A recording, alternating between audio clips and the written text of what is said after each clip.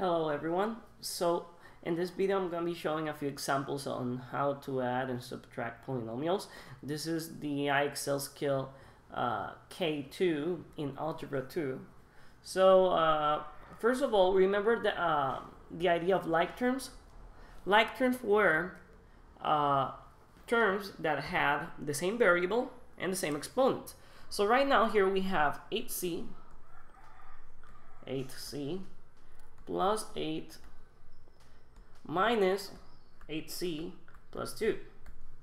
Now here, first of all, this minus here that we have there, that minus there, it's the same as having a -1 in front of the parentheses. So if you recall the distributive property,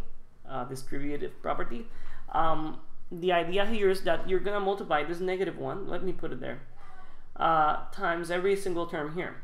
So that's how we're gonna work out subtraction of polynomials.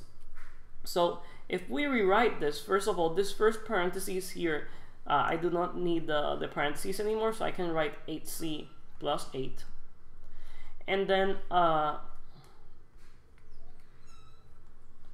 -1 times 8c is gonna be minus 8c. And then -1 times times 2 is going to be -2. So then you start combining like terms. So right now these two are like terms, so I'm going to combine them so they just cancel out here. 8c minus 8c is 0c, or simply 0. And then you have 8 minus 2, which is simply 6.